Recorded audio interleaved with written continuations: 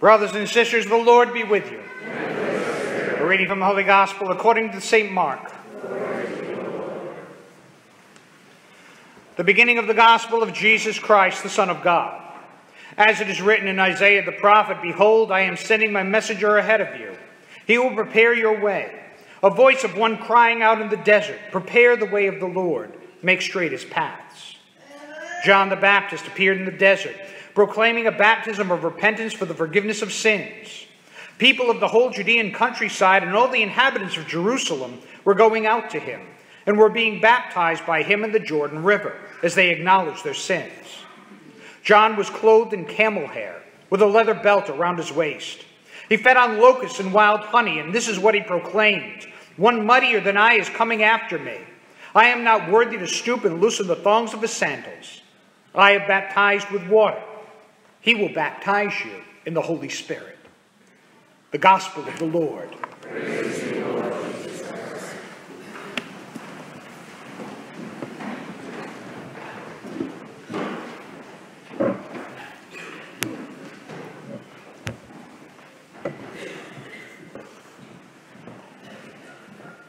Comfort. Give comfort to my people, says your God. Speak tenderly to Jerusalem and proclaim to her that her service is at an end. Her guilt is expiated. Now, why did God tell the prophet Isaiah to speak these words to the people? Israel sinned, turned away from God, and began worshiping idols. And the country became divided and was conquered by Syria and later Babylon. And so the Lord is saying, cheer up. The worst is over. You've done enough penance. Things are going to start to get better now. Then Isaiah goes on to prophesy about the coming of John the Baptist, who would, of course, be the precursor of Jesus Christ, the long-awaited Messiah, who would make everything right between us and God again. So these were indeed comforting words to the Israelites after all they had been through. Advent also serves this purpose for us. Advent should give us comfort. Advent should be a reminder for us that God does not abandon us. Yes, because the world is sinful, the world is dark, the world is frightening, the world is discouraging, but no more dark, no more frightening, no more discouraging than it was 2,000 years ago, when in the dead of night, a little baby was born that would start to bring the light back into the world. 2,000 years ago, a little baby was born that gave us an escape, an eternal life after this one. So as bad as things may get in the world, we don't have to be afraid. We don't have to dread what's coming tomorrow. Because even if the worst does happen, we die, that begins a whole new life for us, away from pain and suffering, away from heartbreak and disappointment. That should comfort us. That should make us look forward to tomorrow, not dread it. And so Advent, like Lent, reminds us of the need to do penance.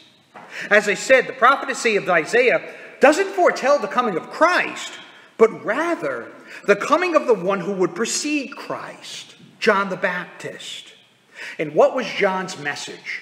St. Mark's Gospel tells us today, John the Baptist appeared in the desert proclaiming a baptism of repentance for the forgiveness of sins. Repentance first, comfort second. Isaiah is told to speak this prophecy of comfort to Israel after their penance was complete. Israel sinned. They had it all. They had a nation of their own that was thriving financially. They had the temple. They were free of pagan influences around them thanks to King David.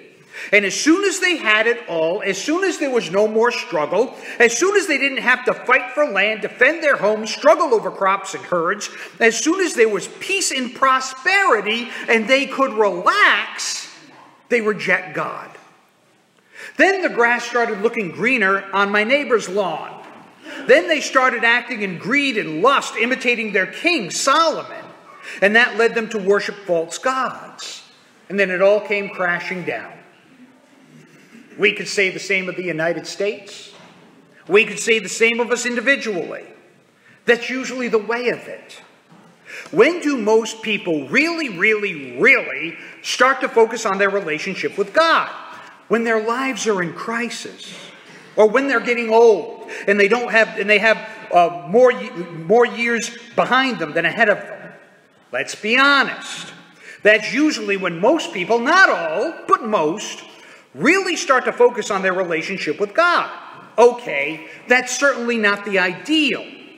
It's not the ideal starting place.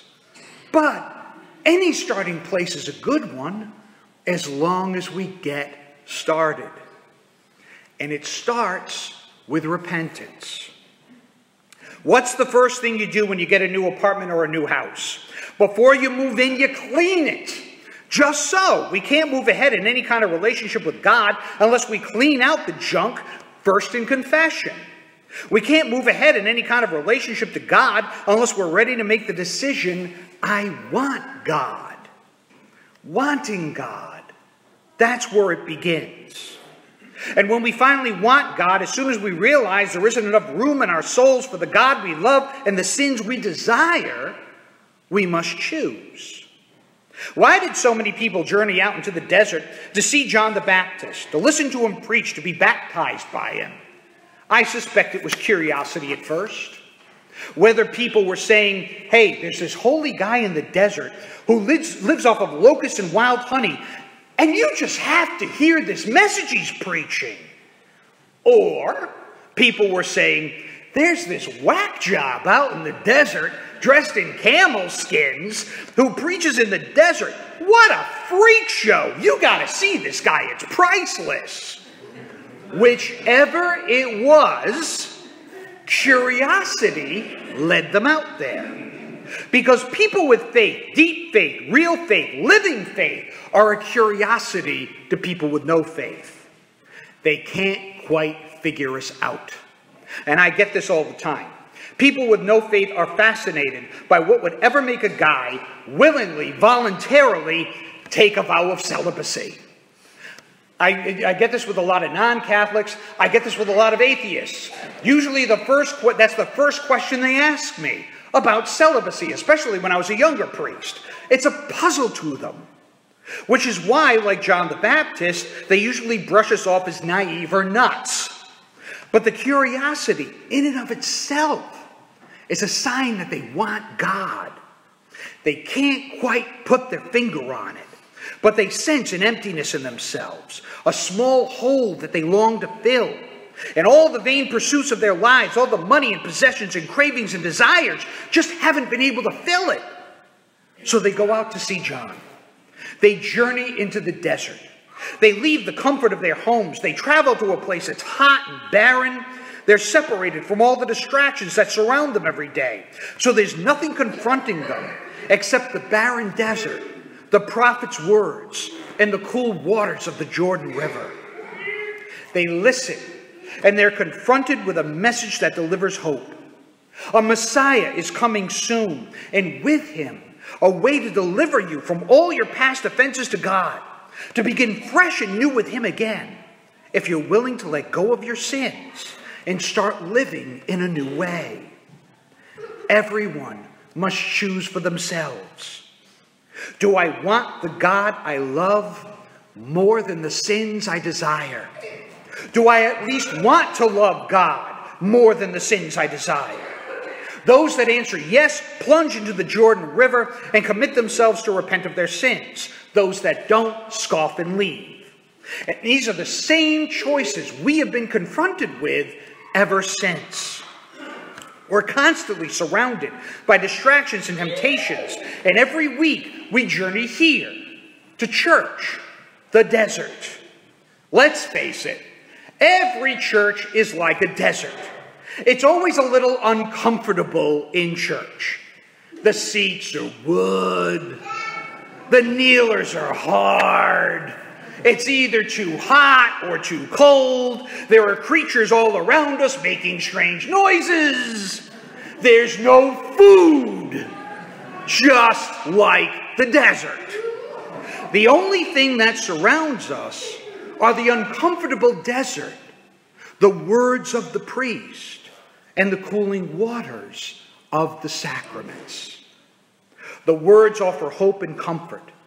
The Messiah has come and offers a new relationship with God, and with it, the promise of a new life, an eternal life, if you're willing to let go of your sins and start living a better way. Which will you choose? Will you plunge into the Jordan, embrace repentance, and try to be a better person today than you were yesterday? That's all it takes. Do you want God? Or at least want to want God more than the sins you desire? Because wanting God is where it starts. Start right now. Start today. But start. In the name of the Father, and of the Son, and of the Holy Spirit, amen.